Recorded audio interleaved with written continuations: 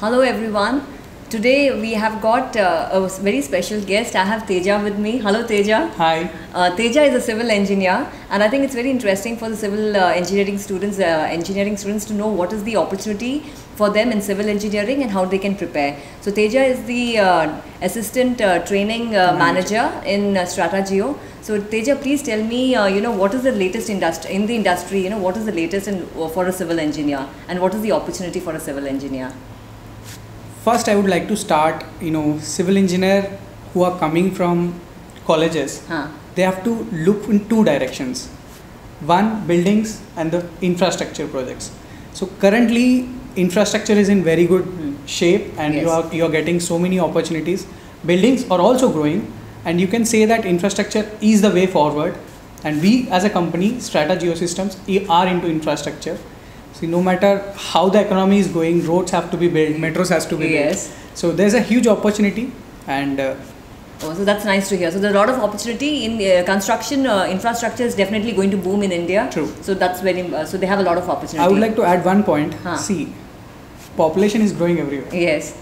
So civil engineers all in demand every time. Right. So it is not going to come down. Yes. So we are going to get in demand, and it's a great thing that you all has chosen civil engineering. All right. So so there's a lot of demand and opportunity. But however, having said this, we find that a lot of students don't get into their core area. So anything, why is that a lot of engineers are not picked up in campus, or is it's a little difficult for them, or sometimes it's a salary issue also. So if you could just tell us, what the engineers should be preparing, and why is it that many of them are not absorbed? I'll tell you the reason. The biggest problem is because industries, when they come for hiring, they'll try to pick up the best talent, the most talented people or the smartest ones. Yes. And I've taken the toppers and taken to the industry. They can't survive in a situation where you have to work under 40-degree sun for 10 hours straight away, right. Every day. Okay. And the tough people who might not be the toppers in the college are not being picked. There's a mismatch between the industry and the college. All right. So the smart people are already performing. The guys who may not be smart enough, but if they have a hard-working attitude, and I can say that if they get into industry, they are going to boom a lot. Or if they get 1 year experience, they might be struggling in initial stages. They won't be picked because they didn't have good skills. But I can say the project managers everywhere. I've seen big companies in India. The project managers everywhere are not the toppers, or the last benchers or middle people who are like, they worked hard through. Okay. And actual toppers end up going to MTech out of India, or teaching. Okay. So if you are doing not so great in civil engineering, if you are a little low in your marks, don't worry. If you pick yourself up, if you want to work hard, and if you get any job which you could get your hands on, experience is money in civil engineering. Like, all right. With experience, you'll get great. All right. So they should not be very particular about the package initially. Absolutely. Absolutely. And the reason is because most civil engineering is not so organized, just like your industry, softwares, factories.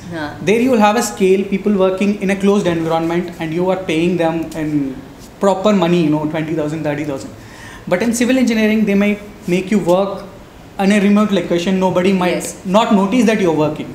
So they tend to decrease the salaries for civil engineers who are starting their careers. All right. So initial salaries might be less. All right. But what I can promise is, if you have the right talent, if you know the work, salary is not a power. Because the reason why I've visited this campus and taking people and training is because there is a need of skilled civil engineers. True. I can tell you, a 10-year software engineer with experience will have some basic knowledge, but that might be missing in civil engineers because it's so unorganized. People sitting in 10 years didn't learn anything. So if you learn quickly and if you have an ability to learn, you can get great salaries. Don't just look at the picture of starting salary is very low. All right. So don't bother about the initial salary. If you are getting a core job, I think they should take it up. They should take it up. And then work their way through. And like you were sharing earlier, I think that was very interesting for me. He said, Teja, you were saying like in the IT industry, after 10 years, there could be a little bit of a decline for a candidate. But in civil, it picks up because of the experience and because of the maturity that they have and the value that they can add to the company. The reason why I said it is, see, IT engineer is hired for coding, or a technology has come, Java, some software has come. You have to adapt quickly, learn it, and your energy works there. And slowly, after 10 years or 15 years of experience, if you could get into a managerial field, fine. But if you're still in an engineering genre or engineering stream, yes, there is new technology coming in. They want new people to take those places. All right. Yeah. But in civil engineering, the number of projects you have done is the experience. The number of failures you have seen, number of mistakes you have seen, and people will respect you for that because you have seen so many issues. And next time you're going to a project, you'll commit less issues, and your experience will help there. All right. So it's like wine. They say that with time, better with age. Huh? Better with age. So that's a very interesting point that you've made, and I think I'll end it up with the final question. What is your message for the civil engineers? How should they prepare? For our viewers, because a lot of the engineering grads are watching this. I'll give you a simple example. See, when we are getting a campus interview also, you must be thinking, I'll see what are the important subjects my madam says. Okay, structural analysis, structural design, I read all about it. You should do at least 1 month internship seriously. All right. I'll tell you, even today's selections also, I've selected people mostly on the basis of their internships or their practical experiences. All right. So if you go 1 month, into an internship and look into things, what are all there in there? Maybe formwork is there, concrete is there, plastering is there. Read all the things which you have seen in the internship. All right.